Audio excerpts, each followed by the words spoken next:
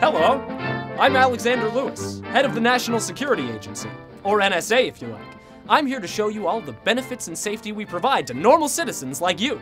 Take Gaby, for instance. What's on the feed today, Gaby?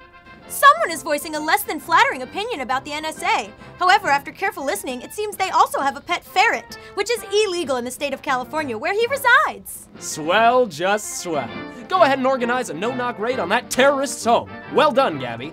So as you can see, you never have to be afraid, because here at the NSA, we're always listening. When you think you're all alone at home or in the car, there's always someone listening to you from very far. We're tapped into your phones and any internet device. We feed on personal info, it's so very nice. We like to watch you all undress and while you sleep at night.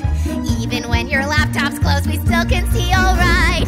Here at the NSA, we break down all the walls, so we can watch you jacking off and Google searching balls. Here at the NSA, we watch all that you do. We see your nasty habits and warn that you accrue. Warn that you accrue. I love to read your secrets, oh, they make me shout with glee. Like you who's cheating on your tax and likes to watch dogs pee. Delete your history, do it now! We'll find it with delight.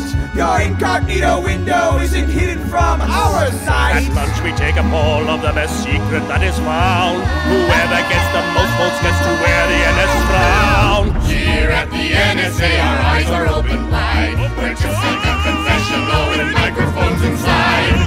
Here at the NSA, we do just as we're told. And if you have nothing to hide, why would you withhold? The NSA wants to protect U.S. society. It's not our fault, it can't be trusted with technology. At night we do my favorite thing, it's called the data dance. We throw your emails in the air, recite our secret chants. Our guardian from darkness to prevent a mass affliction. To spy on our own brothers must become our new addiction. This chant became an oath due to a secret litigation, and now your daily lives are subjects of our masturbation.